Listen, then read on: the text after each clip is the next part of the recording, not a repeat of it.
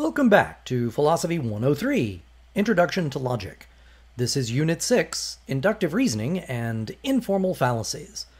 In this brief lecture, we'll focus on fallacies of relevance. In our last video, we gave a general overview of the concept of fallacy.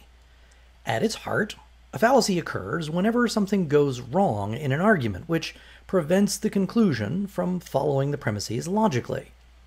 In the case of a deductive argument, fallacies occur whenever the form or structure of the argument is incorrect. That's why we call them formal fallacies, because they're literally an improperly formed argument. But inductive reasoning doesn't have the strict set of rules that we find in formal deductive systems like term logic or predicate logic. Informal reasoning, or induction, works by gathering sufficient amounts of relevant evidence, which, when clearly presented, leads us to believe the conclusion is more likely than not. So, informal fallacies, unlike their formal cousins, are not strictly defined. There's no simple set of rules that help us to identify when an informal fallacy occurs. This is the main reason evaluating inductive arguments is so much harder than evaluating deductive arguments. There's just far more wiggle room in induction, and deciding whether or not there's a sufficient amount of relevant evidence for a conclusion is really more of an art than a science. We did, however, discover that there are 4 general types of errors that tend to infect induction. One of the first questions that we have to ask when deciding if an inductive argument is strong is whether or not the premises are relevant to the conclusion. Simply asserting a body of facts will not necessarily make a conclusion follow. The evidence must be relevant to the conclusion. Similarly, there needs to be sufficient amounts of evidence provided in the argument to make the conclusion more likely than not. Drawing conclusions from insufficient evidence is one of the most common mistakes when applying the inductive method. There's also a group of fallacies associated with unstated assumptions or hidden premises in inductive reasoning. And finally, there's a family of fallacies which are the direct result of a lack of clarity in the premises or conclusion of an inductive argument. Approaching informal fallacies by learning about these 4 groups or tribes or species of errors is without doubt the best way to begin learning about inductive fallacies, since there's probably an infinite number of actual errors that could occur in inductive reasoning. In this video, we're going to focus on the first of these species, fallacies of relevance. Since inductive reasoning can never give us certainty, we want to make sure that the conclusions we reach are as reliable as possible. In our last video, we introduced the metaphor of the bridge to understand the nature of induction. Because there's no necessary connection between the premises and conclusion, we want to be able to bridge the logical gap that always exists within the argument. What that bridge is made out of is directly relevant to our success in reaching the other side. Remember, we want strong inductions, not weak ones. So the premises we use must be relevant to the conclusion we're trying to secure. But all too often, our inductions become infected with premises that are irrelevant to the conclusion we're trying to reach. One such example is when we attempt to persuade by taking a shortcut around reason. Humans are profoundly emotional beings, and manipulating emotions is a very effective way of getting people to believe or act in a certain way. By manipulating people's emotions, we can cause changes in them. But this is not an exercise in reason. Remember, the goal of giving an argument is to persuade by reason alone. Love and fear are 2 of our most basic emotional states, so that's a pretty good place for us to begin thinking about fallacies of relevance. No one desires to be harmed. But if the only reason one has for drawing a conclusion rests on fear, it's a pretty good bet we have fallacious reasoning. We call this appeal to force, or ad baculum. Now what? Sorry we're late. Could we have the money now? The answer is no. I'm afraid I must insist. You see, my wife, she has been most vocal on the subject of the pretzel monies. Where's the money? When are you going to get the money? Why aren't you getting the money now? And so on. So please, the money. You heard her. She said no. Legs, Louie, advance on them. Now in this clip, Fat Tony doesn't remind Marge that they entered into a business contract, and that therefore she has a moral obligation to keep her end of the bargain. And even if, as in the case of Marge's pretzel business, Fat Tony had lured her into an unfair agreement, she still freely entered into it.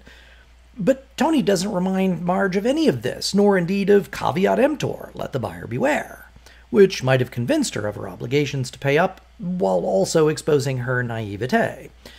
Instead, he tries to take a shortcut around reason. He tries to manipulate Marge's fear by explicitly threatening bodily harm. While from a psychological perspective, this might be an efficient method to get someone to act in a certain way, it is not rational. It is fallacious. But fear isn't the only emotion that distracts us from the demands of reason. Even our concern for others can be used to distract us from what reason requires when trying to construct an argument. Just because we feel bad for someone or something doesn't mean that reason should take a back seat. I'm learning. Aw, way to go, Ralph. Ah, she's a beaut. You can't beat a Coleco. How many can I put you down for? A lot? Please say a lot. I need this. I don't know. I'm not even sure we can keep this one. It's up to Lisa. What do you say, Lisa? Will you keep our little secret for the good of your classmates and your school? And let's not forget old Gil, huh? The wolf's at old Gil's door.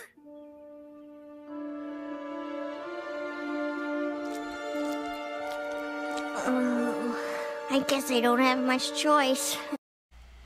Notice that in this clip, Lisa doesn't feel like she has a choice. She feels compelled to make a decision, not based on rational evidence, but rather because her feelings of pity for Ralph, her unfunded school, and even Gil, the worst salesman in the universe, are being manipulated by Principal Skinner and Superintendent Chalmers. Of course, Lisa will eventually make the right decision and admit that her cheating made the school grant possible, but in this moment, she's being persuaded by poor inductive reasoning, a blatant appeal to pity. Another common form of irrelevant support for a conclusion is based on our emotional response to groups with which we identify. To assert that some conclusion follows because other people believe it to be so, or even the opposite, think about conspiracy theories, where the emotional satisfaction that people receive is in knowing something that other people don't know. These problems exemplify how what others believe can be a powerful force in persuasion. But they shouldn't be. These are fallacious reasonings. What's often called the bandwagon fallacy appeals to our desire to be one of the crowd, or our acceptance of what is already accepted.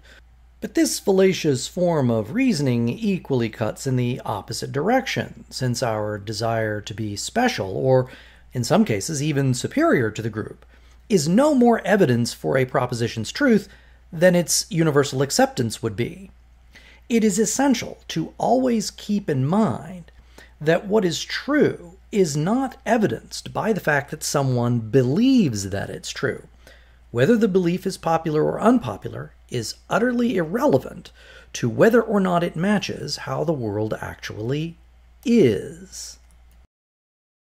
So there I am, being nice to Alex, and she takes all of my friends and ditches me. I'm sure they didn't ditch you, honey. Maybe they won't have to plan a surprise party for you. Oh, yeah. Good one, Mom. They only like her because she acts so grown up with her perfume and her cell phone and... Oh, and get this, Mom. She drinks iced tea. Lisa, I can't imagine anyone being more likable than you. But apparently this new girl is. So my advice would be to start copying her in every way. But, Dad... Think. Is that what Alex would say? So manipulating our desires to be part of a group, as well as appealing to our sense of uniqueness, are both forms of irrelevant data and should not be accepted as evidence for verifying a proposition's claim to be true. Yet another common form of using irrelevant premises in order to draw a conclusion occurs when we focus on the person rather than on the argument itself. When considering whether the conclusion of an inductive argument follows strongly from the premises, we should not be distracted by anything not directly relevant to the truth of the conclusion. People of poor character can be right about the facts, just as people of good character are often wrong. Thus, to attempt to draw a conclusion based upon the nature of someone's character is just as fallacious as manipulating someone's fears, or their pity, or their desire to be accepted. The most obvious form of ad hominem is directly attacking a person's character. But remember, the truth is determined by how the world actually is, not an individual's moral disposition. A more subtle form is the circumstantial ad hominem, where association is asserted to be evidence. This is a perversion of the inductive correlation, which can, with sufficient evidence, give us a justified belief. But merely pointing to someone's association, usually negative ones, is really nothing more than a disguised personal attack. And then, of course, there's the tu quoque fallacy, where one tries to change the focus of attention by pointing out that we're guilty of the same thing. Focusing on the person, rather than the argument, may be common, but it isn't rational. I'm sorry my opponent didn't think enough of you to show up for this debate. I'm sure he had more important things to do.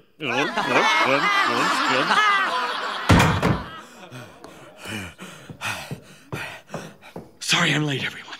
Somebody tampered with my brakes. Well, then you should have been early. Hey,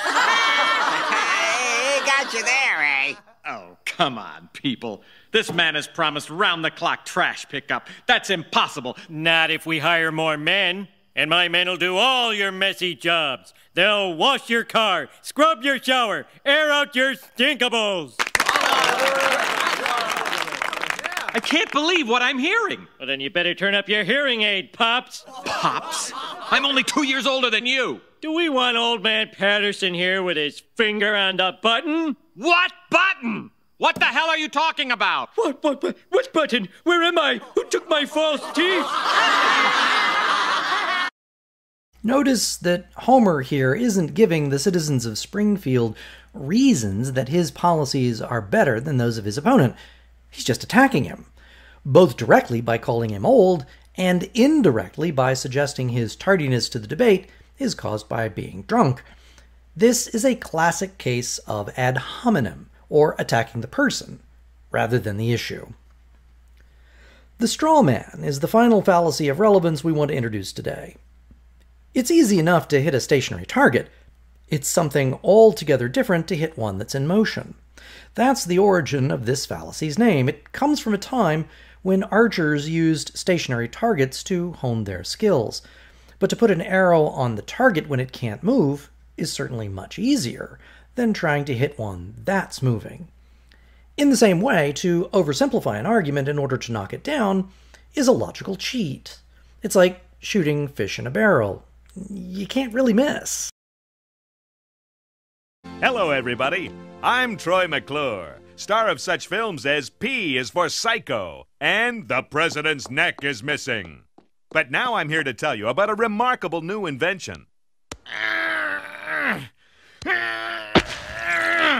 Until now, this was the only way to get juice from an orange. You mean there's a better way? But that's all changed, thanks to the juice loosener. Let's meet the inventor, Dr. Nick Riviera. Hello, Troy. Hi, everybody. Hi, Dr. Nick. Troy, would you like a glass of orange juice? I sure would. But won't we have to pay those outrageous grocery store prices for something the farmer probably spit in? Not anymore. All thanks to the new juice loosener. Doctor, are you sure it's on? I can't hear a thing. It's Mr. Quiet! You got all that from one bag of oranges? That's right. Order now, and you'll also get Sun and Run, the suntan lotion that's also a laxative.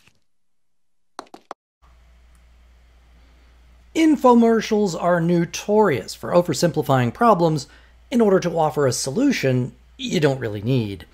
The straw man fallacy is basically the same thing in induction. Oversimplifying an issue makes it easier to offer solutions that don't really address the issues at all. Or getting around an argument by deliberately ignoring the complexity of the reasoning or evidence required to reach the conclusion allows you to avoid, albeit illegitimately, the difficulty of the topic. Straw man is a favorite among politicians and policymakers who want to offer simple solutions to complex social problems, as well as religious figures who believe the complexities of human behavior and dysfunction can be solved by applying vague universal formulae. It's important to remember that the fallacies of relevance that we've explored in this short video represent only the tip of the iceberg. As we've said before, there are an infinite number of ways inductive arguments can fail. These are just a handful of the most common examples of fallacies of relevance. And you're going to find, as you explore inductive reasoning, that these fallacies are not always clear-cut. The basic question to keep in mind is the evidence I'm being given relevant to the conclusion that we're trying to reach? If so, you can move on to ask whether or not we have enough evidence, or whether we've made any unwarranted assumptions in the context of the argument, and is the evidence free from ambiguity that would cause the conclusion to go astray? We'll move on to these topics in the following videos as we learn a little bit more logic. See you next time.